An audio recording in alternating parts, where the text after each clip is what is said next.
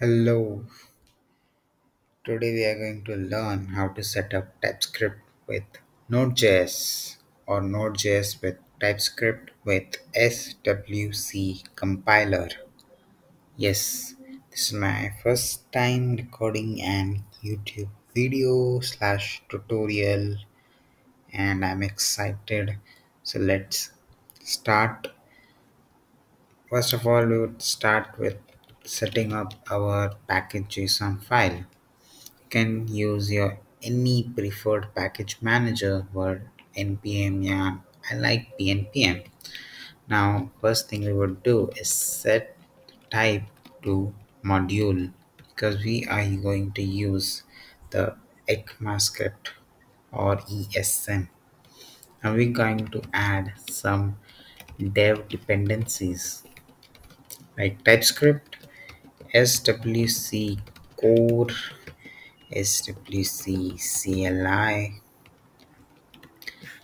types express. These are developer dependencies. Types node. While they are installing, let's also install the some dev dependencies, some regular dependencies like express nanoid.env.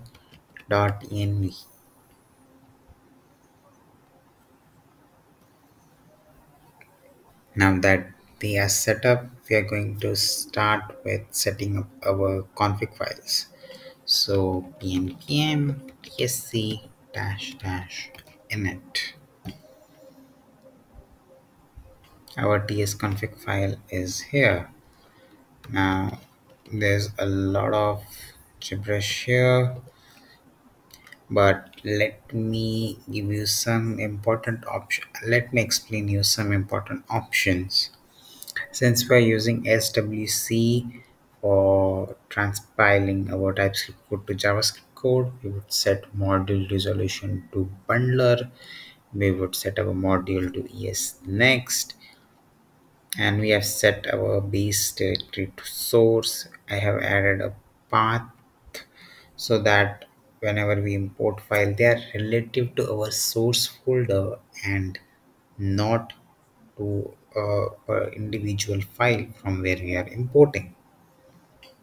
So now let's set up our SWC config file, which is called .swcrc.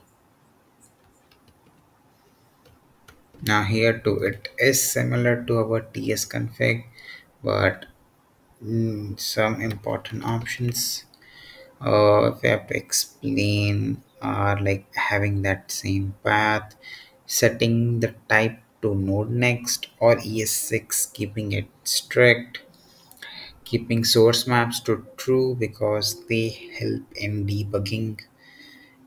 Because if you don't have source map true, then you have to add the manual debugger statement. Yeah. Now let's start with making our source directory. Now make an index.ts file in our source directory. Now let's make an bare bones express server.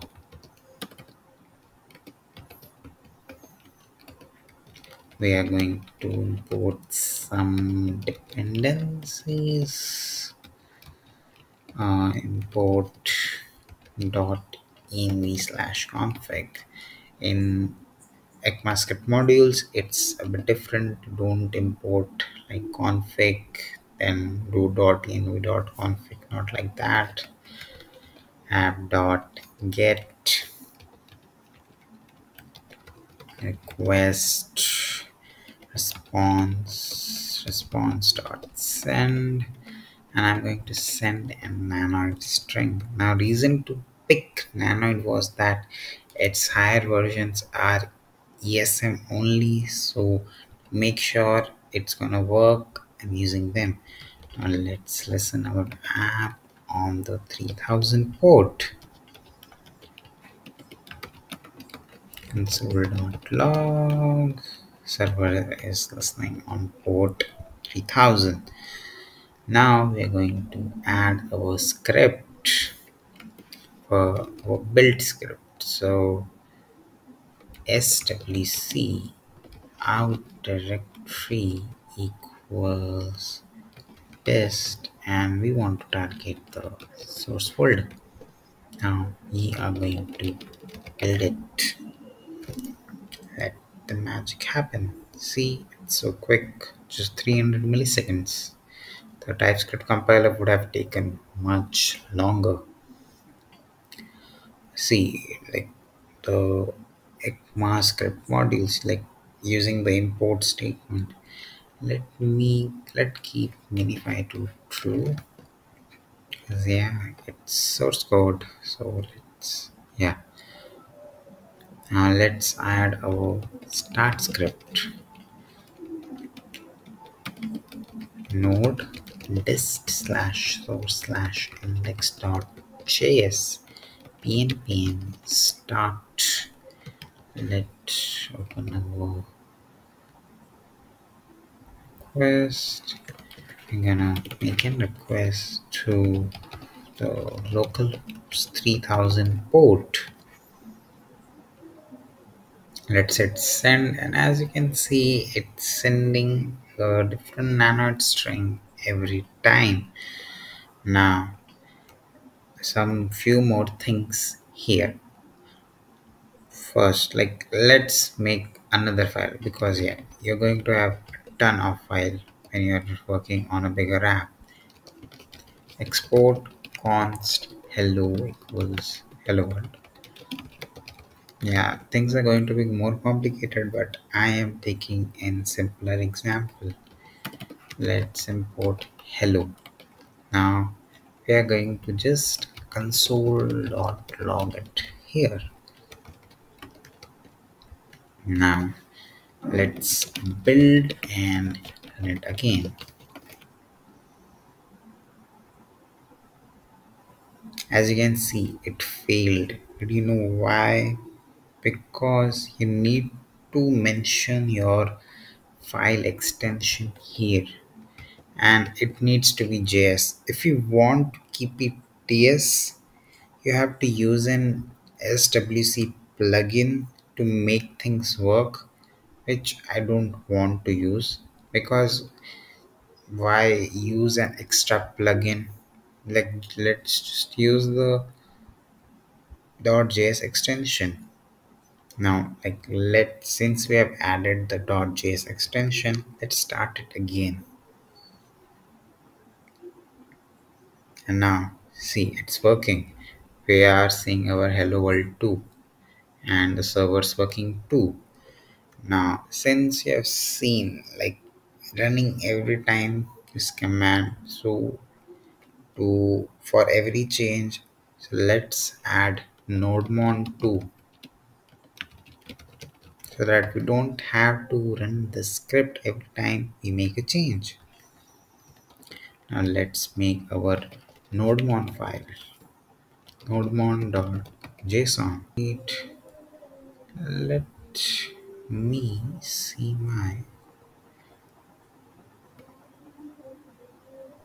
yeah, sorry for the short break.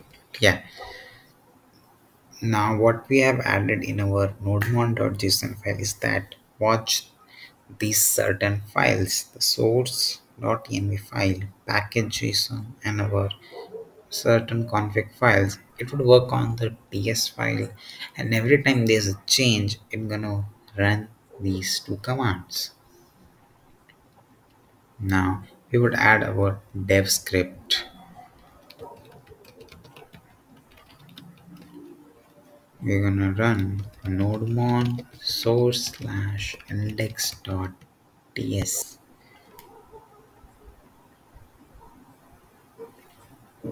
Okay, nodemon works. Now one more thing. See, whenever you are setting up certain GitHub action or anything, see, the thing with Speedy Web Compiler SWC is that it's really fast, it's great, but it doesn't do the type checking for you.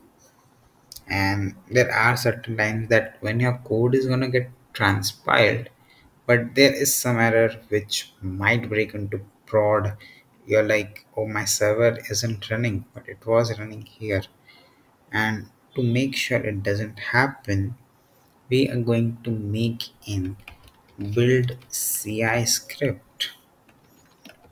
What it is that it's gonna run the TSC command and then the our regular SWC build command, so that even if there are certain type errors, it won't it would won't push with the prod. Like, let me show response. Now if we do pnpm build, it transpiles. But if we do build CI,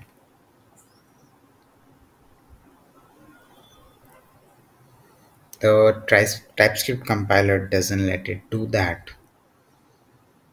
It breaks. Now sure, this isn't a big error because what we have to do is just add a type. But sometimes the error is going to be big, and what you want is not to stuff to break in production. So it's better to have the tsc command run in your GitHub Actions or any other tool you use. And that is the video. If you like it, comment, like, and help me increase my self esteem. Bye.